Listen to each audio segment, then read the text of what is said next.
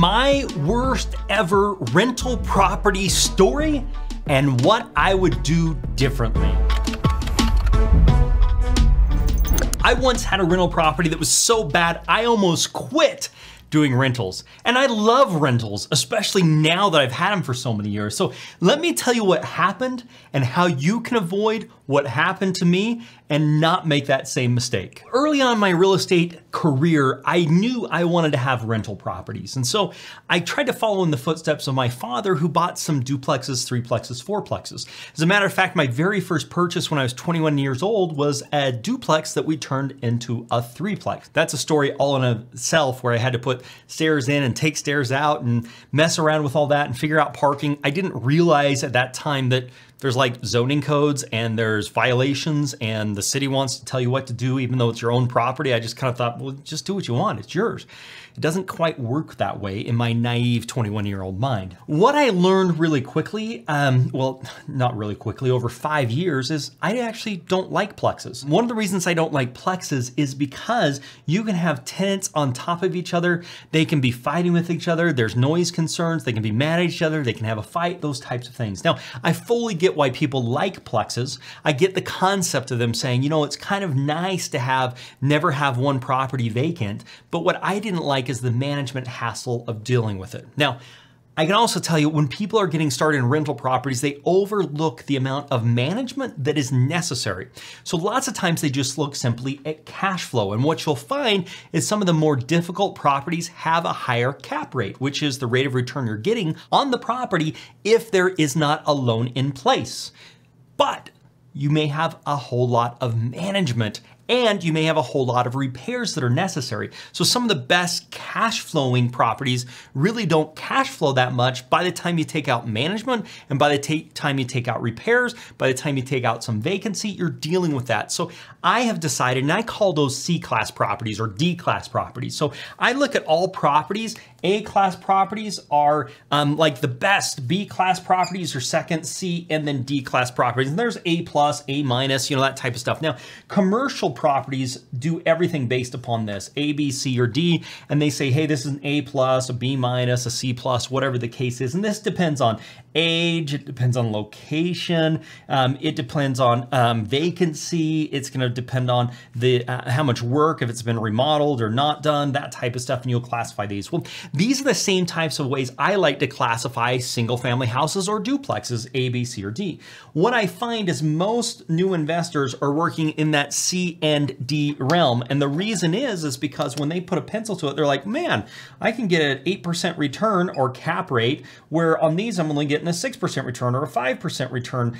Maybe this is 5 and this is 6, you know, something like that. And I'm going to get an 8 or maybe a 9% return on these properties. Now I'm using all this for example purposes. So what tends to happen is new real estate investors come and say, you know, I should buy this property. But what they forget about is the management and the nightmares that go along with that. So to give you an example, I bought a fourplex. I had 4 people in there. We did the remodel. We put people in there and it had a great cap rate, or so it seemed. And I get a call in the middle of the night that the police are there and somebody pulled out a gun and shot at somebody. Now, luckily no one died, nobody got injured, but I don't like those phone calls in the middle of the night. That's not the type of areas I want to be in.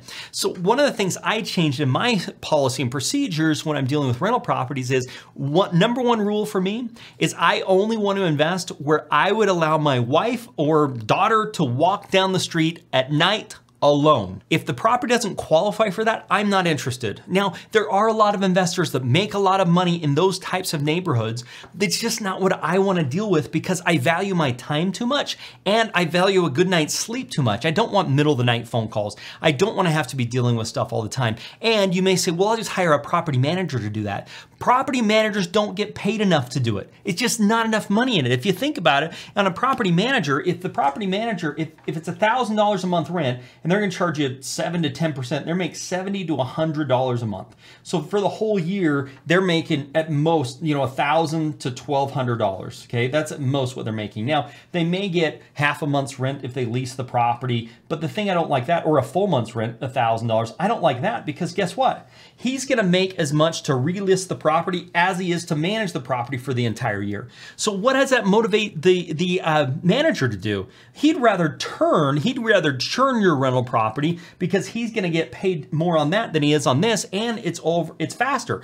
If he puts a new tenant in there, you owe him $1,000 where he would have gotten $100 a month. But you don't want to be putting new tenants in there. That's the problem. You want tenants to stay as long as possible. And so I don't like having the plexes because I found they're typically not as great neighborhoods. They typically have problems with tenants. And lastly, they're pretty transient. Most people in the plexes are only staying there for 6 months, 8 months, 7 months, whatever the case is.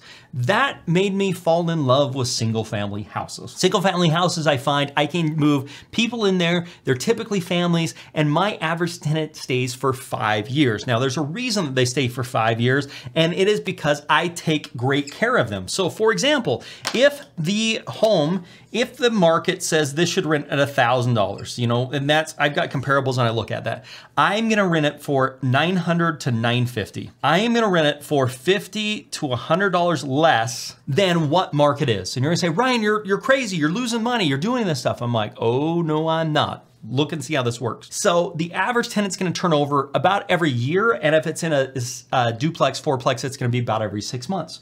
The problem with that, when you have tenant turnover, you're gonna have vacancy.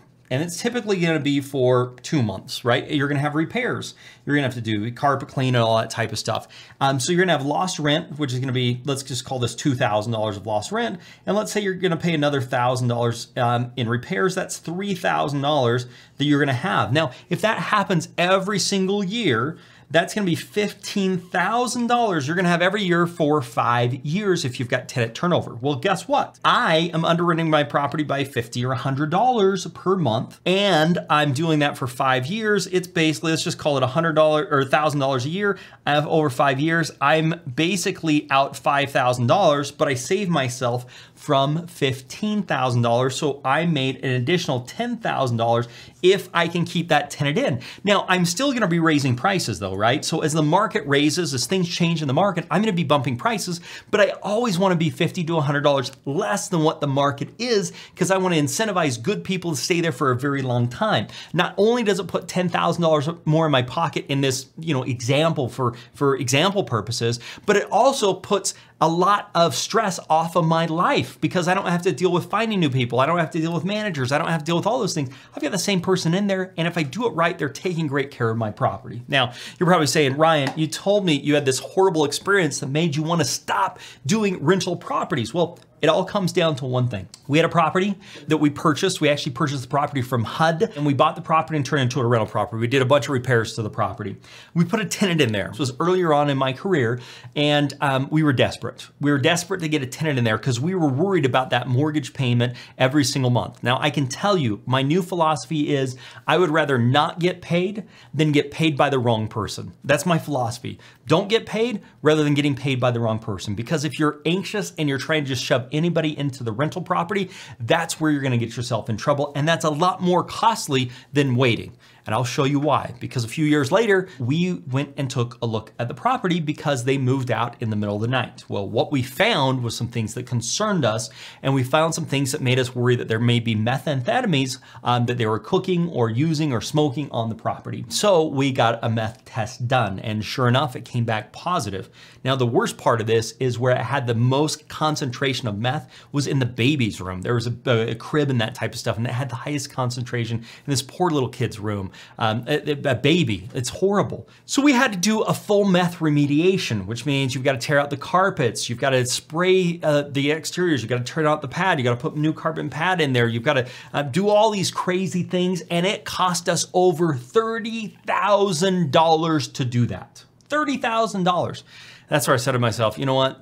Why are we doing this? This is really crazy. And I can tell you early on in your rental property career where you're trying to build cash flow, that's gonna happen where you're gonna say, why are we doing this? But if you fast forward 10 years or 20 years, you're gonna say, oh my goodness, this was worth everything we have ever done. I ended up fixing the property up, and I just sold the property because I was so frustrated with it. It's also a thing where I don't know if that property was the best location. I would say that's more of a C-class property. And now I'm in the B-class properties. Here's the thing, the A-class properties are too expensive and I don't like the cash flow or the cap rates that I'm getting on those. The C and D class properties have better cash flow. However, if you've taken into consideration vacancies and repairs, I think it's worse. So I like to play in the B class properties. That's what I'm looking for. Those are the types of areas that I want to be in. Those are the types of properties that I think are the very best. But the lesson to be learned here is that when you're dealing with these things, don't be quick to put a tenant in the property. You want to put the right tenant in the property. So the way that I look at this is a job interview. I look at this, if the property's worth $250,000, I am looking at the person and saying, I'm gonna give you $250,000 to take care of, and it's in the form of this house. How good of a job is this person going to do taking care of my $250,000? Are they gonna make it worse? Are they gonna make it better? Are they gonna take good care of it? And if I can't answer those questions honestly, I'm not gonna rent to that person because that's what I'm looking for. I am looking to hire someone to be a steward of my asset. I am not looking for a renter. I am looking for someone that's gonna take care of my property and improve it and make it better. That's what I'm looking for. I am not looking for a tenant. How do I attract people like that? Well, quite easily, I have lower rents. My rents are $50 to $100 less than market rents, which then keeps the right people in there for a long period of time and they want to stay. That's how this works out and the things that I've done that have saved my bacon time and time again. So don't get desperate. You would rather have no one paying rent than the wrong person paying rent because it can come back and bite you later and cost you an absolute lots of money. Now, I can tell you, since I've made these changes, I have not had to evict somebody in a situation like this. I have not had to deal with that, but it all starts, the whole key to this is having the right property and having the right tenant. And you're wanting to find somebody that's gonna take care of your asset. Think of it as a job interview. They are interviewing to see if they would be a good person to take care of your property. That's what you're looking for when you're looking for a tenant and you want to find the right tenant. That is what it's all about. I have put together a video you're gonna want to watch next. It's why hard money is the backbone on fix and flip funding, why hard money funding comes before finding a property, why every deal should start with finding a hard money loan, and things you need to look for. Check it out. I'll put it on the screen and also in the description below. You're gonna want to watch this video. Otherwise, make it a profitable day and bye for now.